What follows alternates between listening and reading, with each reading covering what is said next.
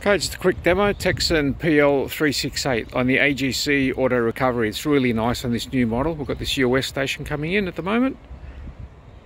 Amplifier train, so this way I'm able to correct everything, not just the radio itself.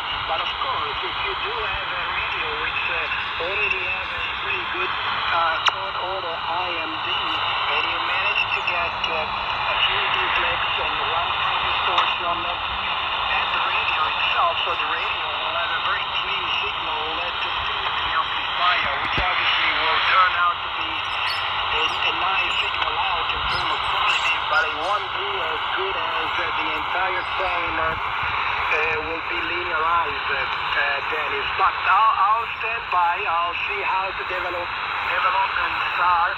I'll go check it out, the YouTube channel, for the latest information which they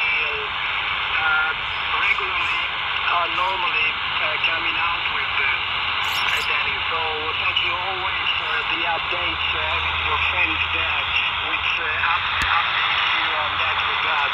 As Patrizio, you know, I doubt you'll be able to handle that, Dennis.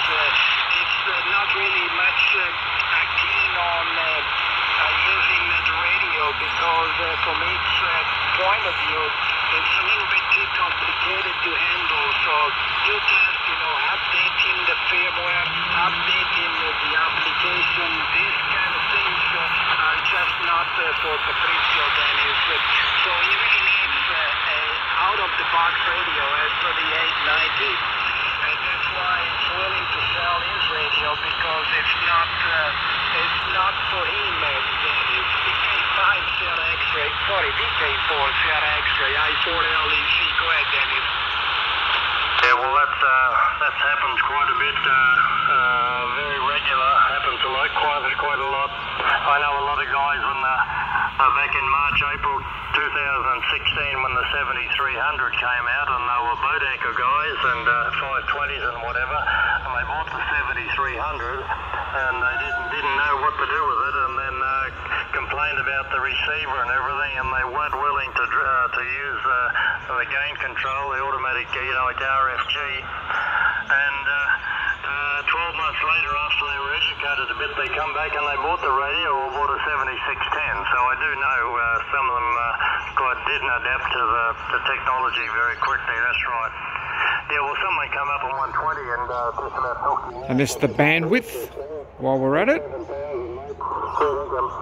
go to 2.1 or 1.8. It's like being in a tin box with only the front door open. It's really incredible.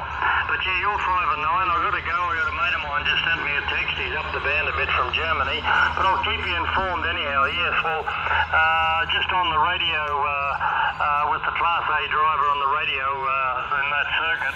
Yeah, but hopefully that gives you a good indication of how nice the AGC recovery is in this receiver.